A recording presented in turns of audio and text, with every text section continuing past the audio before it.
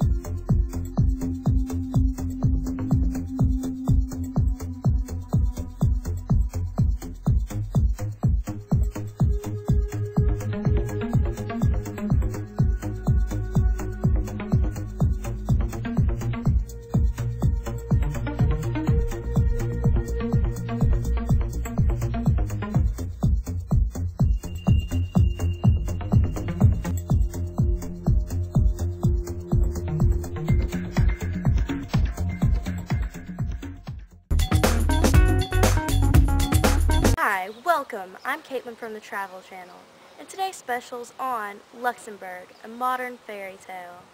The history of Luxembourg is quite complex. It became a Grand Duchy in 1815. Luxembourg's government type is a constitutional monarchy. Speaking of kings and queens, it seems that I have an interview with Prince Felix. Can you hear me? Prince Felix, can you hear me? I have heard that this is the richest country in the world. Is this true? Für meine Eltern auch, die ich gerade am Telefon hatten, für ihnen noch zu erklären, wie das Klassement war. I see.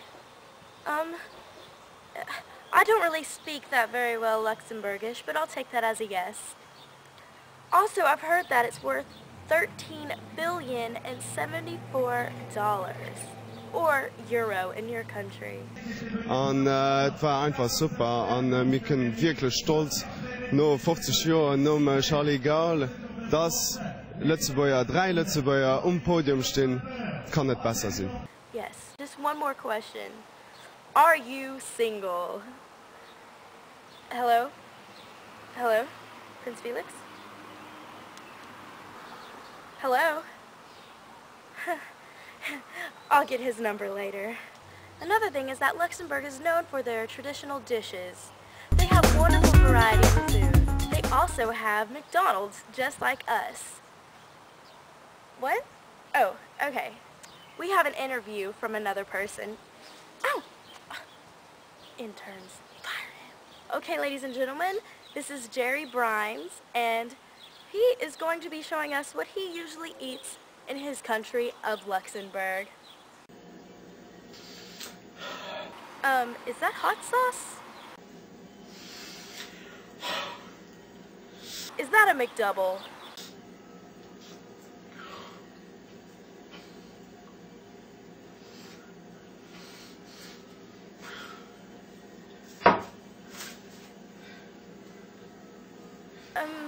I don't remember reading anything about this in Luxembourg.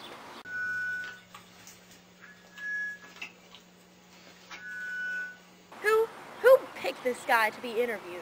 I'm just the TV hostess, you know.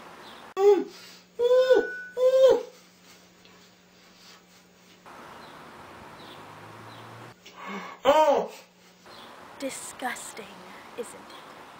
Well, not all people in Luxembourg are nasty. Luxembourg also has very extravagant holidays.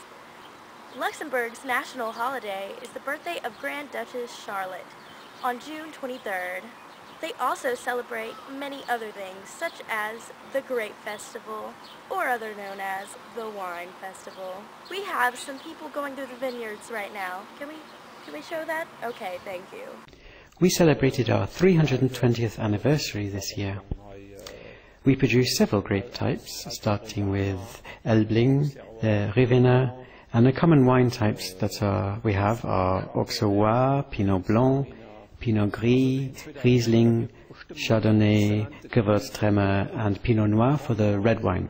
Although the cold weather is moving in Luxembourg, some wine producers are still harvesting grapes. Late harvesting is, in general, a particularity for good wines. In the heart of the Schengen Hills, Mr. Henry Rupert, the owner of a vineyard, shares his experience with us. The harvesting period is the crucial moment in the year, because that is when everything plays out.